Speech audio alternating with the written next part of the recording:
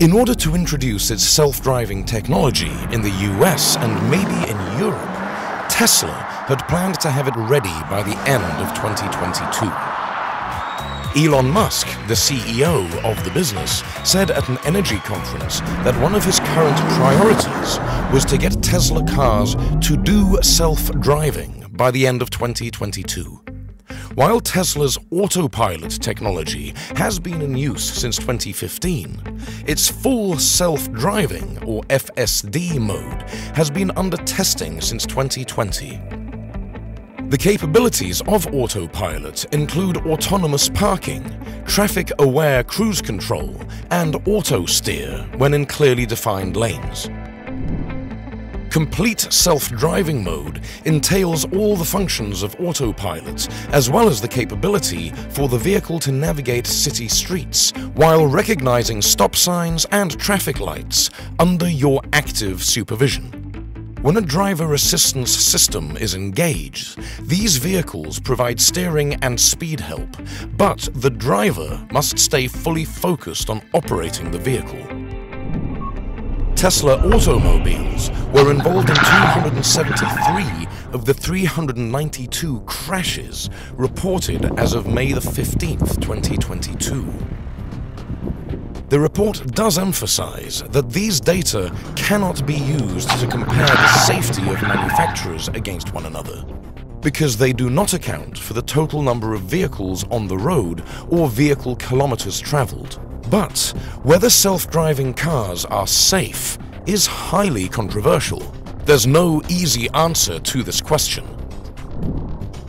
The Center for Data Ethics and Innovation's study issues a warning that self-driving cars may not simply be safer than conventional vehicles because they have a potential for bias in algorithms controlling the cars.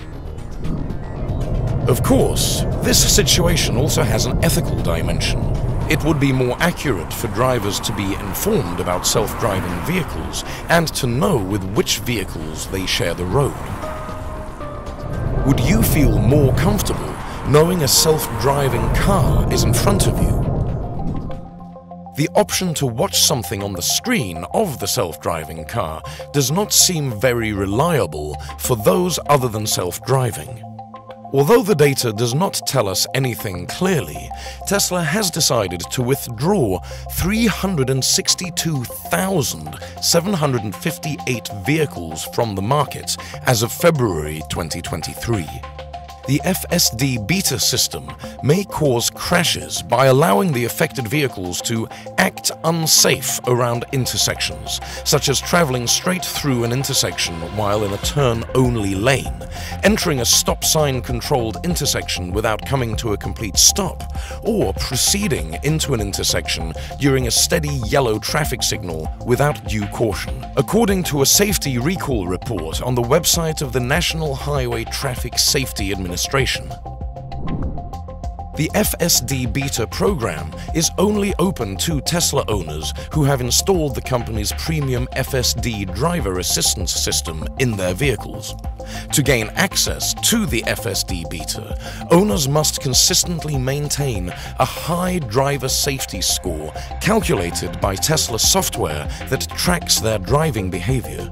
This recall is more thorough than the one Tesla issued for its beta software package to disable an autonomously controlled rolling stop last year. Although NHTSA was known to look into complaints regarding phantom braking occurrences, such aren't mainly included here.